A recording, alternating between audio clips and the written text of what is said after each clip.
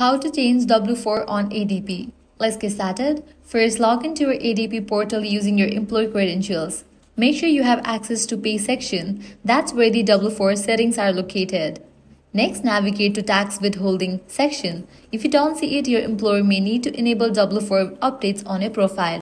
Now, update your W-4 form. You can change your filing status, adjust the number of dependents, or add any additional withholding amounts as needed.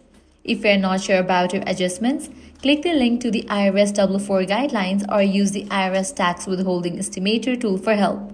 Once you are done, make sure to confirm with your HR or payroll department to ensure the updates have been processed correctly. This guarantees the changes reflect on your next paycheck, and that's how you change W-4 on ADP. If this guide helped you out, do not forget to like, share, and subscribe. Thanks for watching.